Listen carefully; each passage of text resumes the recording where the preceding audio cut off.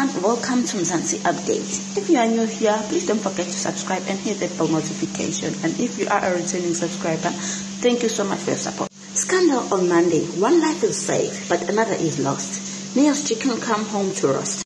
On Tuesday, after a reckless behavior by their son, a family tried to do some damage control. The walls are closing in Neo's and around him. On Wednesday, Tinka managed to hide the truth, but she won't be able to keep it bottled up forever.